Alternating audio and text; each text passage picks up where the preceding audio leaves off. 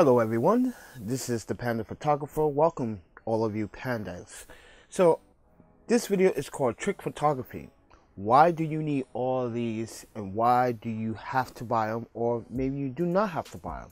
But we're going to talk about it and we're going to find out if it's right for you, or is it something you're looking for to maybe think outside the box in your photography.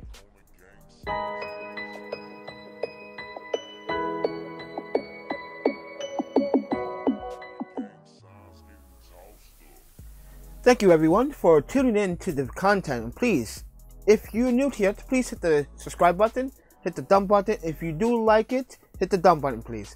Share the content with your friends, it really helps me out. But what also helps me out, if you go to my website at 646studios.com, where you can learn some tips of the week, tutorials of photography, tutorials of videography, and watch some of my work and look at some of the products that I have owned in the past. But let me start off by saying this in this video: I am not affiliated, I'm not sponsored, I'm not endorsed, I'm not getting free products from any of these companies.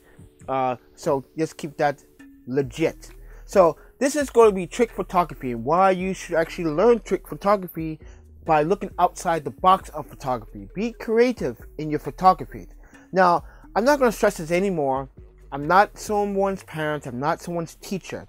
I'm just a person that wants to help. And that's all I'm trying to do here, is to help. Now, as I learned in the past, I learned from difficulties, failures, and disappointments, and good triumphs sometimes. But I learned by using these particular items, except for the Grow Grid. I just got this about 6 months ago, but all these other things I had for a while now.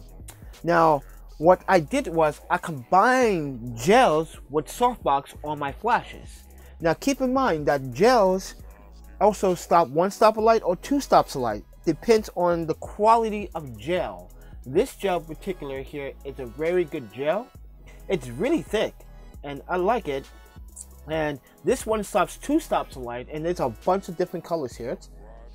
Can't show them all, but there's a bunch of colors here. You got purple, blue, green, orange, red. You got something called Metallica Apple Green. What the hell? That's weird. I'm not sure if I'm going to use that one yet. But I just want to point that out to you that I combined them and gave example. I did a photo while I was in New York City, and I took a picture of my friend Kenta. And I put a blue gel on the flash and had the other two flashes fight each other, and it gave me like this blue aura of light, but white light around his body as like a shadow. It was pretty unique. So I just want to share that with you guys, so you guys have a better understanding why I'm saying why you should use it. You can also use the gels for your diffuser. Yes, you can use the gels for your diffuser. Yes, and this thing is big. In the last video, I talked about portability, and you can see how smaller this is compared to this diffuser. Now, I do like the diffuser because I have these two caps.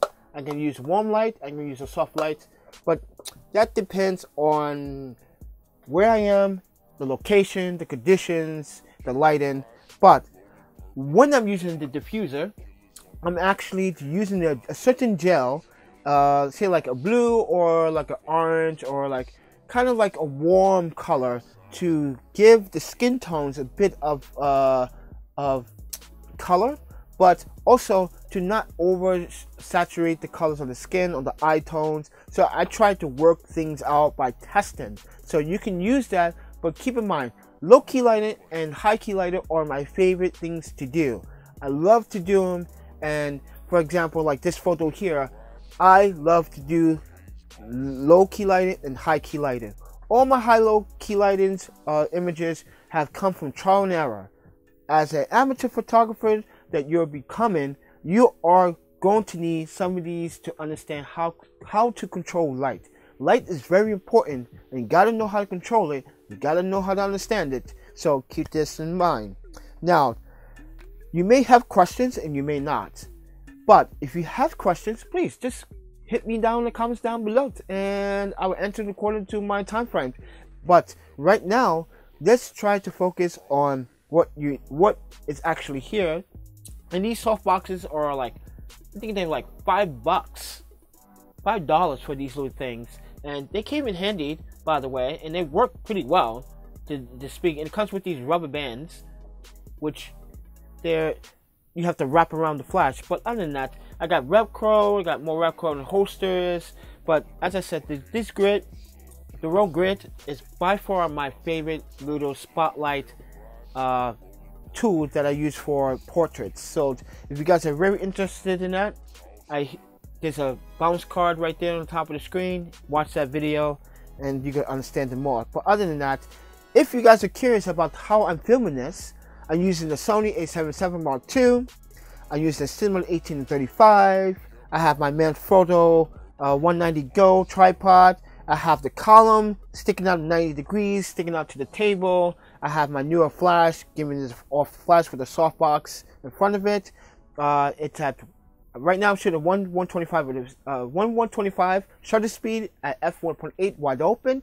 I'm at ISO 200. I'm a little overexposed by 1.7 stops, but that is okay because I'm going to tone down because I'm shooting a flat color. I'm shooting a flat color profile by now.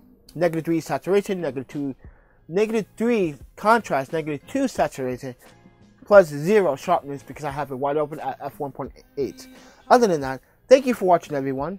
Please follow me at my social medias at Instagram, Twitter, Facebook, and you can also find me on social media as my personal Facebook. That's if you can find me.